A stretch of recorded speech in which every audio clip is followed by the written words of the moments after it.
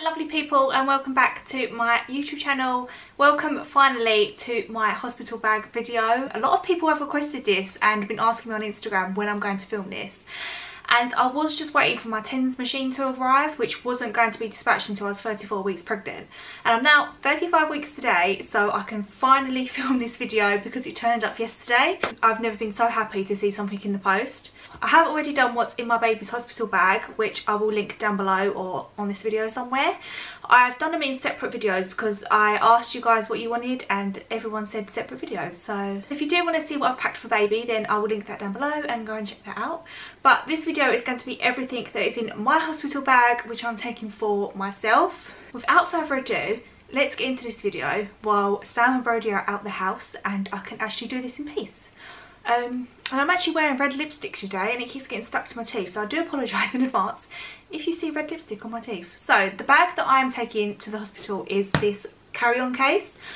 I took this with Brodie. I said the same thing in the other video for the baby's bag. I took the same bags with Brodie just because it works, and this is just like a carry-on case which you'll take on an aeroplane and it's easy to wheel, and the baby's bag can go on top, so Sam or whoever, or even me, because at the moment Sam is not allowed in with me until I'm 4 centimetres.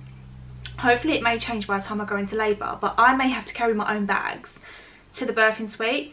So to have something wheelie like this, wheelie, I should mention, it's on wheels obviously, so I can just pull it along. I haven't got to carry it while I'm in labour, or if I have to go in to be induced.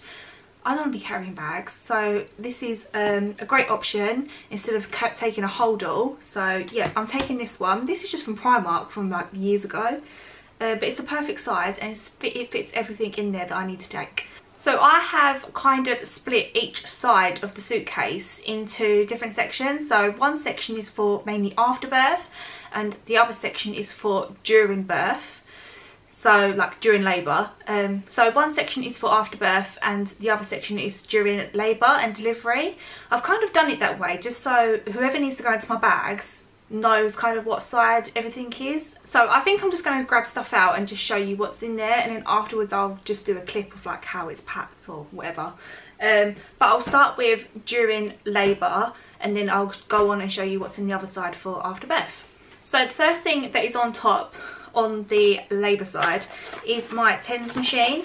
I have got this from Birthies. It's the same one I used with Brodie. Now if you know me, I always rave about my TENS machine that I used in my first labour.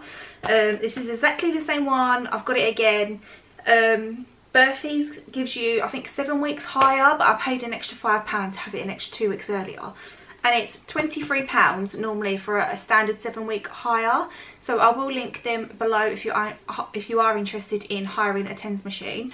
But I do plan on using this in early labour. This was really helpful last time for me, so I've got another one. And I had back labour with Brodie, and I don't know if that's going to happen again, but this was a godsend for back labour. So yeah, I really recommend using a TENS machine if you haven't thought about it already. Then the next thing that is on top is my hypnobirthing notes. If you didn't know already, I am doing hypnobirthing this time. The lovely Sophie from the Birth Fairy reached out to me and wanted to work with me, and she kind of gave me a Skype session and went through the whole thing with me, so well, most of it anyway. And she gave me this handy little pack. It's not even focusing. So I've packed this in my bag because it has a lot of what are they called, hypnobirthing scripts. So if I want Sam to read them out to me, then I've got the book or the midwife or whoever's going to be with me, or even if I'm being induced or whatever, I can just look through this to still try and keep that positive mindset. So I've kept this in my hospital bag, so I'm going to take this with me. I'll link Sophie's Instagram below and her website, and I think she has a YouTube channel as well, so I'll link all that below. I am going to speak a little bit about hypnobirthing in my next pregnancy update video. Someone on my Instagram, or a few people actually, messaged me asking about it after I put something up on my stories about it a few days ago, and asked if I would talk about it. I was going to save it for afterbirth, but I think I'll touch base on it now. I didn't want to jinx anything, so I'll do a little update in my next pregnancy update, and then I'm going to do a whole full review after I've given birth on hypnobirthing. Then I really want a water birth, so the next thing on top is this tankini. It's quite long. I actually see someone else wearing this. I think it was Olivia.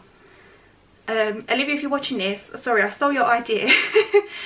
She had the black version of this. Oh, what's her last name? Olivia Fletcher. Yeah, if you're watching this, I stole your idea for your tankini. But this is from ASOS. I think she had the black one, but I went for this one. It's got black and white dots on it. And I thought this is perfect to wear in the birthing pool because it kind of still gives you a little bit of modesty. And it comes down quite far, so yeah, it's something quite comfortable to wear to give birth in and in the birthing pool. So I've got this on top. So fingers crossed I get my water birth this time. And that was £12. Then this is just a backup. It's just a long black vest top. I packed this last time when I gave birth to Brodie as well. Even if I don't wear it in labour, I can wear it afterwards. I don't know. But again, it's just long. It comes down over the bum. And I just thought, if I don't have a water birth, I could put this on instead. Yeah, so I'm packing that. Then I have a pack of maternity pads. These are just ones from Tesco's. I don't think it really matters where you get them from. They're kind of the same thing. So yep, I've got a pack of those. Quite self-explanatory. Then I have a water bottle. I do recommend packing a water bottle. I never with my first. And Sam ended up bringing me one up afterwards. But I think during labour they come in really handy because, especially one with a straw like this. This is from Tesco's. It was £3. I grabbed two. I've got one I'm using at the moment and I'll just pop one in my bag. Just to put some water in to keep you hydrated. Because they give you those little cups and when you're in labour the last thing you want to do is like lift a cup up and stuff. So this is easier to drink from and to keep you hydrated. Then the next thing is a phone charger. This is just a cheap one from eBay because we didn't have a spare one at home. I mean, we've got loads of wires but we haven't got a plug. And it's quite a long one as well. I suggest getting a long one, especially if you're going to be by bed, because the plug sockets can be quite far away. So I'm packing this for obvious reasons. I want to keep my phone charged up so I can take some pictures and stuff afterwards. Yep, phone charger, definitely handy. Then I have my dressing gown. Again, I'm reusing this from my time with Brodie. Yeah, I've just washed it and put it back in. It's just a thin one. This is from Primark and it's like a waffle material. Because it's going to be summertime, I didn't want to pack a thick one, so I've packed a thin one. Again, to walk around the hospital in, especially, I don't know if I'm going to be induced, I don't know what's going to happen, but I just thought I'm packing it anyway. I used it after birth and I can use it during labour as well if I need to go for walks and stuff, just to get things moving along a little bit quicker. Then this is more for after birth, but this is a peri bottle, I want to say, and basically all you do is fill it up with water in there and you can basically spritz your bits after birth. I didn't feel like I needed this with Brodie because I had stitches and for some reason I didn't have any like kind of stinging pain that people talk about.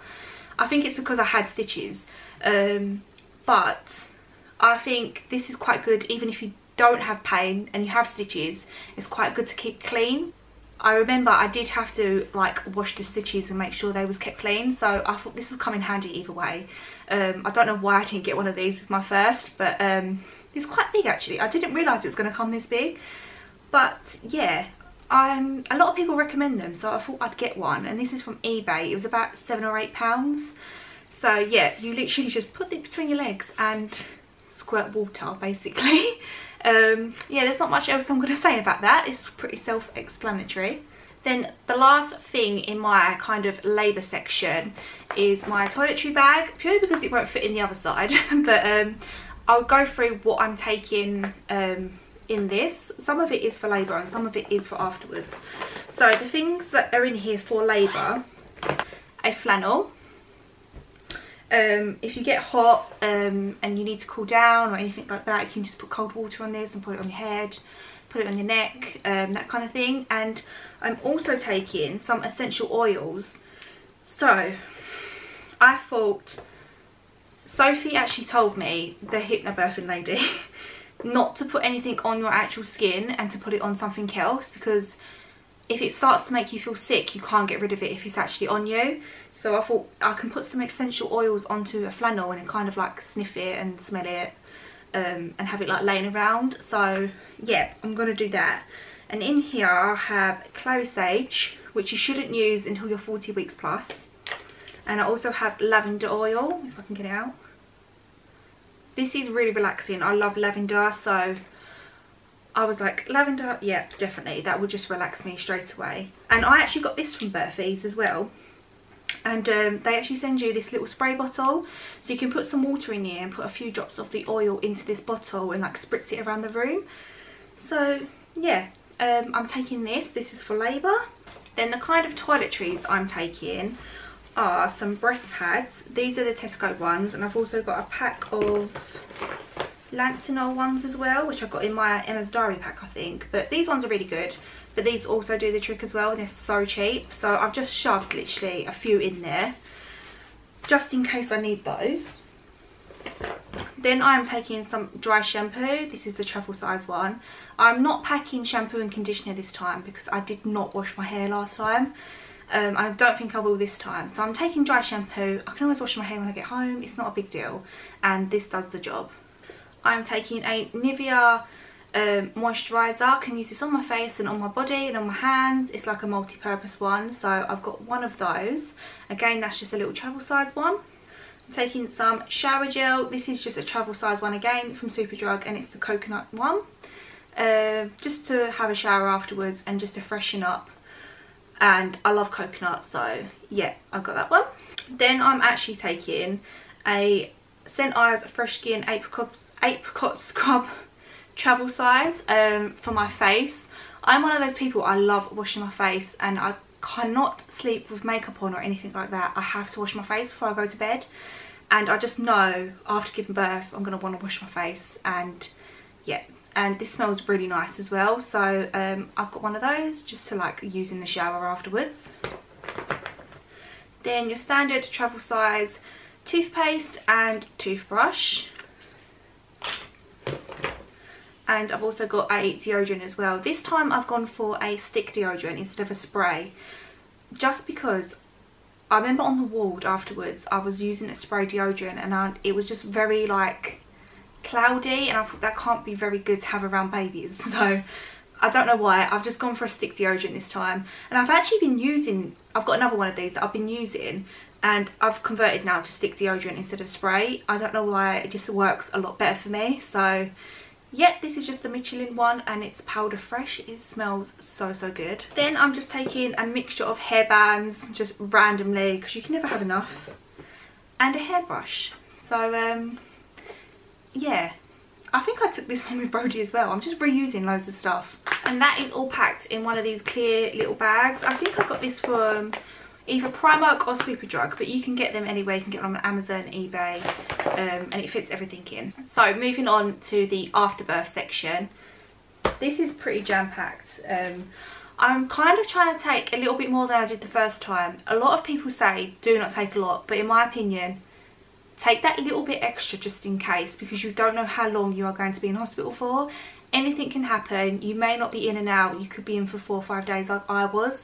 So my first experience, I'm kind of basing it off that. I'm hoping to be in and out, but you never know. But the first thing on top are some black flip-flops. These are just from eBay, because obviously Primark is shut at the moment because of lockdown, and there was about £1 or £2. And these are just to wear in the shower, and I can wear these home if I have to. I can wear them around the hospital. If you haven't packed flip-flops, I definitely recommend it, especially for the shower, because hospital showers can be quite disgusting, I hate to admit. Then I've got some blue slippers. I've gone for blue purely because I'm having a boy. These are from Matalan, and I've just got little bows on them, so they're still curly, but I just went for blue because they match my nightie as well, which I've also got. And these are about £6 from Matalan. Then I'm taking, I think, 2 pairs of black socks, just in case I need them. In case my feet get cold, I don't know. It's always good to have some socks, and these are black, so perfect for hospital and birth. Then I'm taking 2 sports bras for afterwards, just because I want something that's comfortable. I don't want to be wearing bras or anything, and these are my go-to things to wear for bed, and they're so comfortable, so I'm packing 2 of those to wear. Then I've got this blue nightie to wear afterwards. Sam reckons I look like an old lady in this, but I don't care because I like it. And it's just got these little white love hearts all over it, and it's baby blue, so perfect for me because I'm having a boy. And again, that's from Matalan, and that was £7 I think. And I just thought that's really cute to wear after birth, you know, like once you've had a shower and stuff, just to get some nice photos in. So that's going to be like my first nightie after birth. Then I'm taking another nightie. It's just this soft one from Primark. This is really old. I wore this with Brodie. Again, I'm just repacking it, but it's really soft and it's just a backup just in case I need to change. And I think I'm going to put in another 1 or 2 nighties just in case. I know that sounds a bit obsessive, but you don't know, you could like, after birth you don't know, you could bleed through, you could get quite messy, the baby could sick on you, you don't know. So I'm packing maybe another 1 or 2 just old ones in my drawer. Then I have a pack of 5 knickers. These are just the full brief ones from Tesco, and they was £4.50 and they're black. I had these ones again with Brodie and I still wear them now, I'm not gonna lie, and they're so comfortable, especially for like time of the month and stuff like that. These knickers, oh my god, I just love them. But for after birth they're really good as well, and I just sized up just to make room for swelling. So yeah, I've got 5 pairs of those. And then last but not least, I have a very big fluffy towel. I took a cheap one from Primark last time and it was the most awful thing ever. You know when you get those really cheap towels and they're really thin and they don't absorb any water? Yeah, that's what happened to me and I hated it. I remember getting out the shower and I was just like, I don't feel like I'm clean or if I'm dry enough, because the towel was just crap. So I've packed this thick fluffy one this time, just to make sure, and obviously it's still dark, so perfect for after birth. The only thing I need to add into this bag is a coming home outfit for myself. I haven't added one in yet, purely because I'm wearing all my clothes at the moment, but I kind of know what I'm going to pack in here. It'll probably be a pair of maternity leggings and a baggy t-shirt, or a baggy t-shirt and some like maternity cycling shorts to come home in. That's the only thing I haven't put in yet, which I need to. I was hoping Primark would be open so I can go and grab something from there to put in, but I don't know if I'm going to chance Primark when it opens next week, because it's going to be absolutely crazy. So yeah, that is the only thing I need to put in, is a coming home outfit. I see this flying around on baby groups all the time about coming home outfits for yourself. Literally, I did not care the first time what I came home in. I just wanted to get home and I wanted something comfortable. So pyjamas, a loungewear suit, something that's quite loose fitting, because you don't know, you could end up with a C-section, you don't know, honestly. I would just pack for all scenarios. So yeah, I'm going to take some maternity leggings and a baggy t-shirt, or my maternity cycling shorts, just something that's really comfortable and quite high-waisted, because you are still going to look pregnant when you leave the hospital. So you need something that's going to accommodate for the bump. If you was wondering why I haven't packed anything for myself, that's why. I just haven't got around to putting it in there yet. So the only things, apart from my coming home outfit, which is not going to be in my bag, but I am planning on taking with me, is, I've got it on here, my makeup bag, if I remember to grab it. If not, I'm really not that fussed. My camera, obviously I'm filming on it now. My camera charger. I'm tempted to take a pillow, I'm not too sure yet though. And my glasses and my contact lens case. That is the only things that I have not put in here but will be coming in with. They are the only things that are not in my bag but will be coming with me, purely because I use them on a daily basis. So I'm trying to keep them like in one pile going forward from now on, just so I can quickly grab them and I won't forget them. That is everything that I've packed in my hospital bag. I really hope you enjoyed this video. I'm so sorry it took so long for me to film it. But yeah, I really hope you enjoyed it. If you did, please make sure you give it a big thumbs up. Make sure you hit the red button below to subscribe, and I'll see you all in my next video. Bye guys.